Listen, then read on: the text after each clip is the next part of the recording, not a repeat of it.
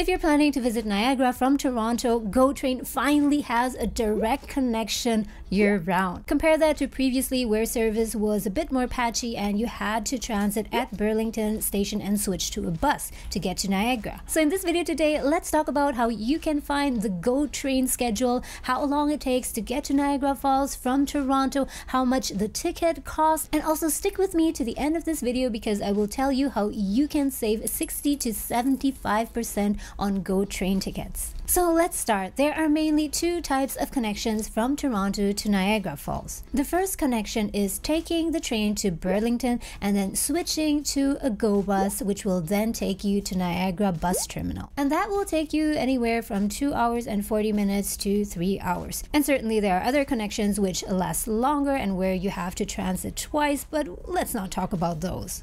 And then the second connection is the direct connection, which we'll talk more about in this video. And this one will take you from Toronto all the way to Niagara, and it will only take you 2 hours. So the first connection, the train bus connection, will take you to Niagara bus terminal, while the second connection, the straight connection, will take you directly to Niagara Falls GO. Both of these terminals are located very close to one another. There are many more reasons why I prefer to take this direct connection to this train bus combination. It's much faster and more convenient. Come on, you save about an hour on your trip. And if you have some luggage with you, it's also much easier to take the direct connection, because if you take the train and then have to switch to the GO bus, then you will need to take down your luggage and you will need to load it again on the bus or in the compartment under the bus, and it's just too much of a hassle, I think. And also, if you're traveling with a group, and especially with older people and maybe children, toddlers, it's much more convenient and comfortable if you can sit and stay on the same train for your entire journey,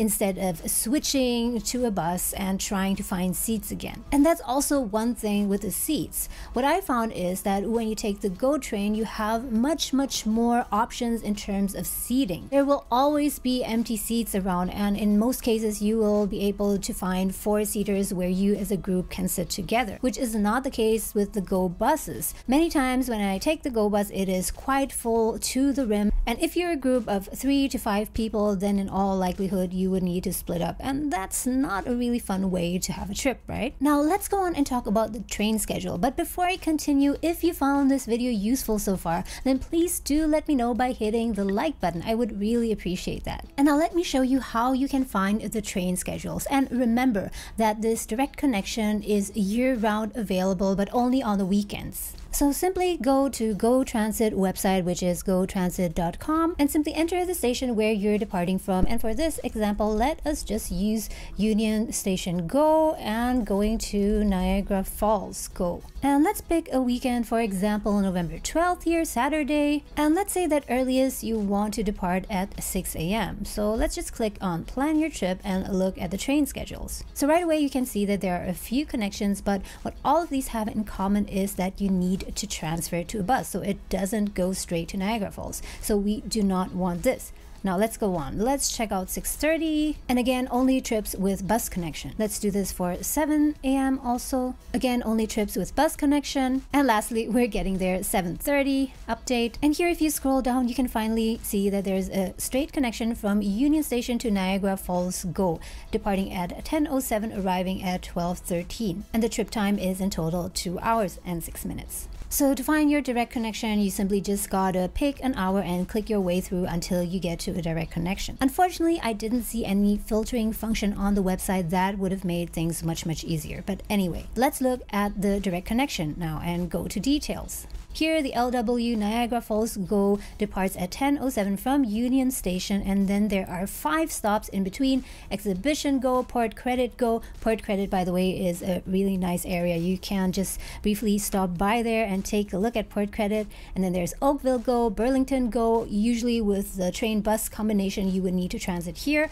Burlington GO, Aldershot GO, and then Niagara Falls GO, arriving at 12:13. So pretty great, right? 2 hours really goes by in no time. time. By the way guys, earlier I also made a video about my trip from Toronto to Niagara Falls, but using that train bus combination. Just in case you're curious to know how the trip went, you can check out this video up here. Now let's go on to the next really important thing, which is ticket price. How much do these tickets cost? So whether you take that train bus combination or this direct connection, the ticket prices are almost the same. It's only a difference of cents. So let's just check out the price details for the direct connection and click on details. Go on fare details here. So here guys, you will see two options. There's a standard fare and a Presto fare. The standard fare is always more expensive. So here for adults, it's $21.15, whereas the Presto fare is $17.79.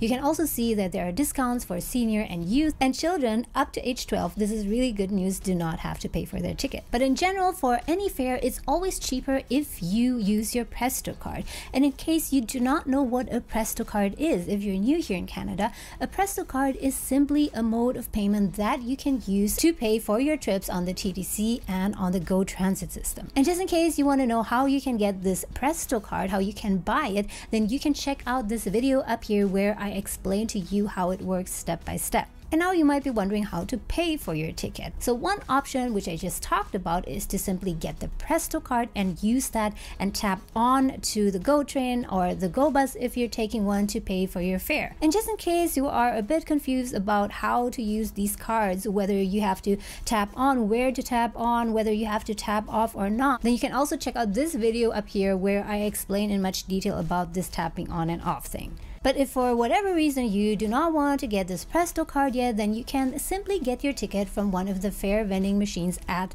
the GO train station, or you can also buy them online. You can buy an e-ticket here online. You simply go to buy e-tickets now and click your way, pay your way through it. So now let's get to the very important part about how you can save 60 to 75% on your train ticket from Toronto to Niagara Falls. So just now we've seen that a one-way ticket from Toronto Union Station to Niagara Falls would cost you $21.15.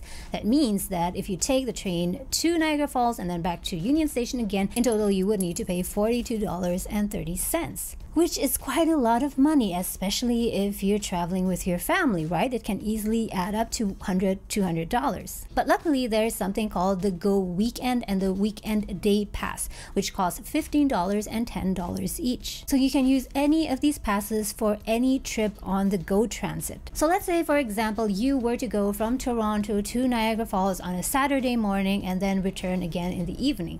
In that case, you could simply buy the Weekend Day Pass, which only costs you $10. That means instead of paying $42.30 for the exact same trip, you would only need to pay $10. If you're traveling as a family of 4, then you would need to buy 4 weekend day passes, which would cost 4 times $10 or $40 compared to 4 times $42.30.